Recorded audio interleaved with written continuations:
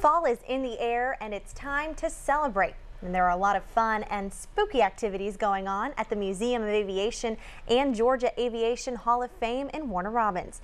Jenny Maas joins us now to tell us more about the events. Good morning, Jenny. Good morning, Amanda. So we've got, like I said, a couple things going on at the museum. First off, let's start off with the Nevermore Hills Haunted Trail. Tell me a little bit about that. Well, it's an outdoor haunted trail. It's our first year doing the Nevermore Hills Haunted Trail. It's actually located in some private property that's right next to the Museum of Aviation. It's being sponsored by the Georgia Aviation Hall of Fame and the Museum of Aviation Foundation. And it starts this Friday at 8 o'clock.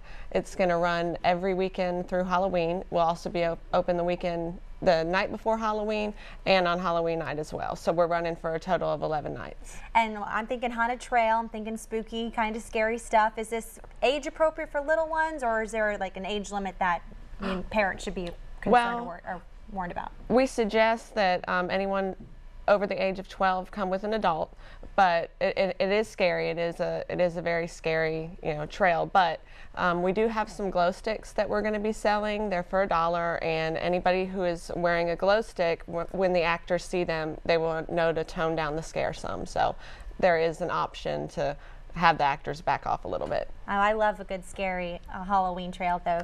So you mentioned the dates. Is there a price involved with this trail? Yes, it's $13 for anyone that goes through the trail, and then if they actually do want to get the glow sticks, those are $1. All right, and then there's also another event going on at the museum, a little less scary for the little ones. It's the second annual Fall Fun Day. Tell me a little bit about that. That is next Saturday, October 19th. It's from 10 a.m. to 4 p.m.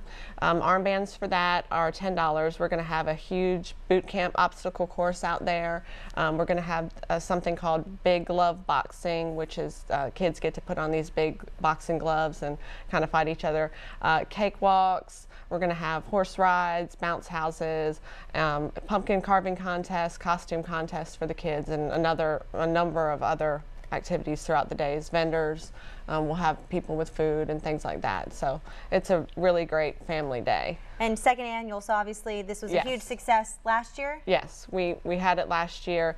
We didn't get as much time to promote it last year, but we've been promoting it a lot this year, and we've added a number of new things, and we're really excited about what we've added. Some things that caught my eye, the costume contest and the pumpkin carving contest. Tell me a little bit about both of those activities. Well, for the pumpkin carving contest, we will have a station set up where they can actually go ahead and carve their pumpkins there, or they can bring in pumpkins that they've already carved from home. We have some age groups that we have somewhere from like ages from the little ones, I think, to 9, and then we have teenage and adult entries, and they'll be judged based on that. We'll have prizes for that. And then for the costume contest, that's ages 1 to 9, and I think they're categorized from ages 1 to 4 and then 5 to 9, and they'll just enter that. That's at 2 o'clock. We'll kind of parade them around the museum, and we had a lot of fun with that last year. That's really cute kids that came out, and so we've got a lot of fun stuff going on in the next couple of weeks over at the museum. Yes. To recap, as I said, a lot of good stuff happening.